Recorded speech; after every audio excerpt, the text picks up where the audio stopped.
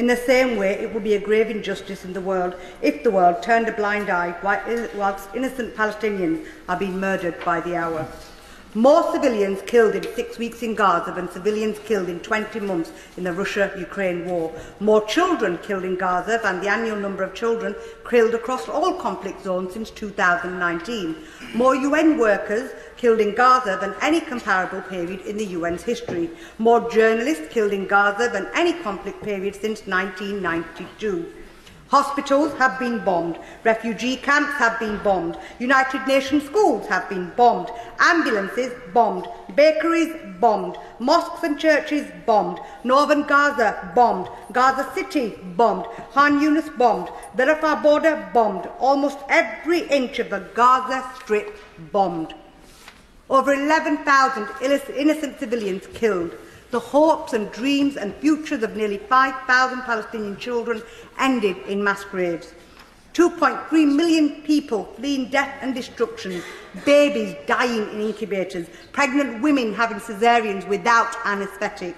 No fuel to power hospitals, no food to feed the living, and searching for clean water being as rare as searching for gold. Make no mistake, this is a humanitarian catastrophe, which is why I urge members to back an immediate ceasefire on all sides and push for the release of hostages.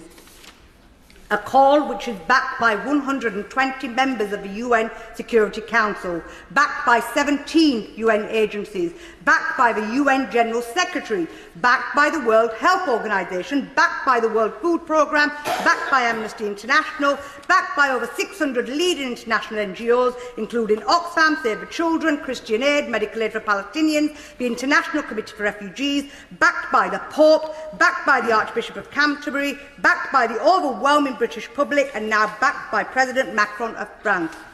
Almost every single international aid agency in the entire world is saying a vital humanitarian aid to reach people cannot be delivered without a ceasefire. The very agencies whose expertise we rely upon in other conflicts and take their lead, so why not this time? We need a political solution to an issue which leads to peace, not one that ends in a way which is so horrific it emboldens more terror in the region. Injustice is the greatest barrier to peace, and the truth is we cannot expect peace unless we enable justice to be delivered. And nothing symbolises our British values better than the statue of Lady Justice towering over the Old Bailey.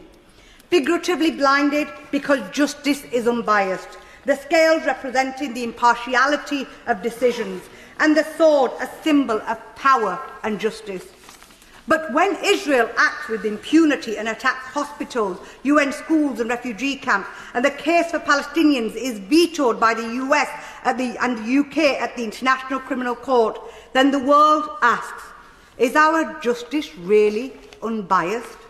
When we rightfully condemn extremist and genocidal statements by Hamas, but fail to utter a single word about the genocidal rhetoric being spouted by Netanyahu and his right-wing government, then the world asks, are our scales of justice truly impartial? When we follow the path of justice and the rule of law in the face of Putin's aggression, but yet Israel continues to defy UN resolutions with empty words and no action, then the world wonders, where is the sword of justice? When we fail to provide equal application of justice, then in the eyes of the world, it is one rule for the allies of the US and another for the rest. These are not my words, but the words uttered by the former Labour Foreign Secretary, the late Robin Cook, in this very chamber that sadly ring true 20 years on. Our values push us to do better, and this is why, despite all the risks to our personal positions, we must do what is right. Whilst it may be a matter of convention to follow our closest ally, the US, in interests of foreign policy, it is a matter of conscience to step away from our closest ally in the interests of peace. We know that eventually there will be a ceasefire in this current crisis. Every war ends with a cessation of hostilities. The question is not if there will be a ceasefire, but when. For the people of Palestine, every minute, every hour, every day we wait is another orphan. another grieving mother and another family wiped out. This is why, in standing to save innocent lives of both Palestinians and Israelis and representing the people of Bradford West, in today's motion, I will be supporting the amendment which seeks an immediate ceasefire. Thank you.